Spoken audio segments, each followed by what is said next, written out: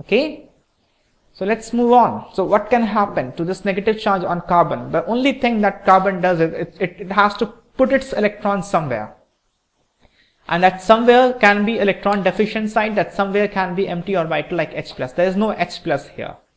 I haven't added HCN or water, it's just KCN. There's no H+. So the only way out is to go and put its negative charge into electron deficient site like this carbon.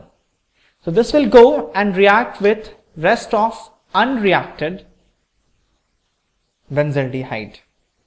This is benzaldehyde and this is the anion that we have got. Like this. So what can happen is this negative charge will go into the orbital of this carbon.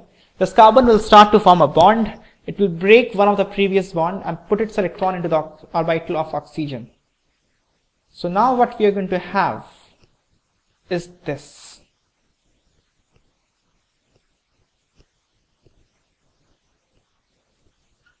Alright.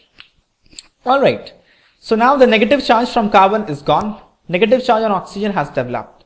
So this is more stable site for negative charge. So this step will occur very fast.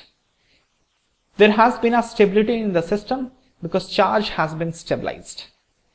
Now we have to optimize the stability, and the whole effort is to try and think if the factor of stability can be generated, and the factor of stability very strong is C double bond O and aromaticity.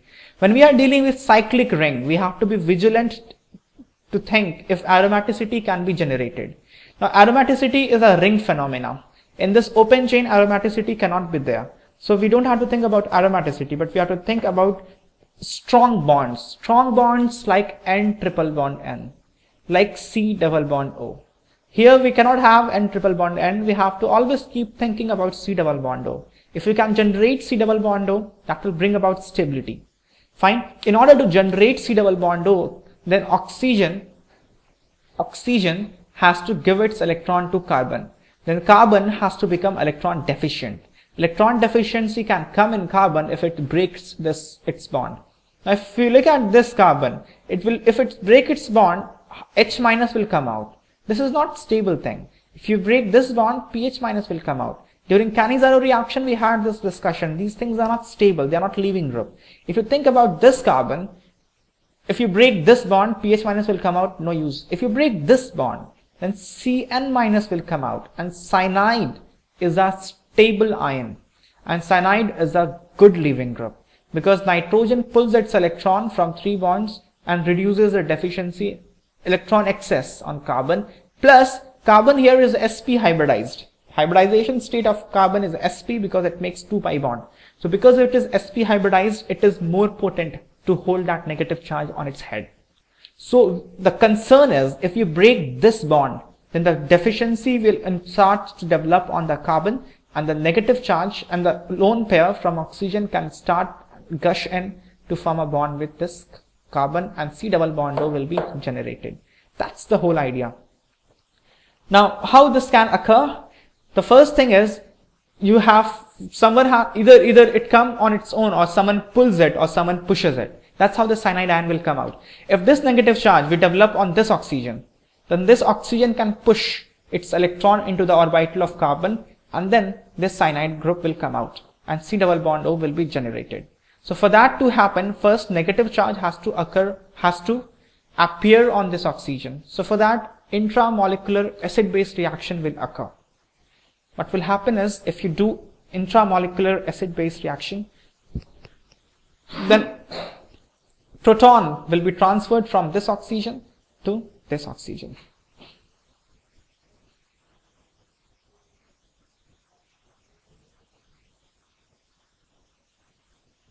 Like this.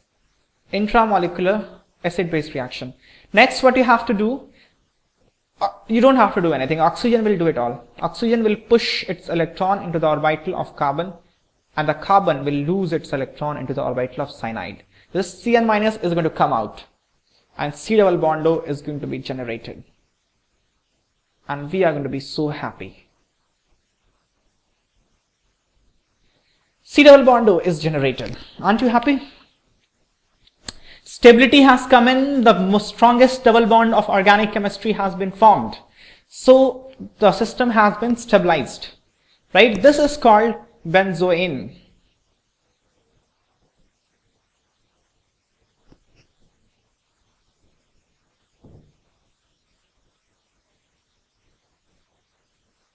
So the whole reaction, hence the name as benzoin condensation. So you start from formaldehyde, you add Kc into it, and you end up in benzoin. This is something you have to remember.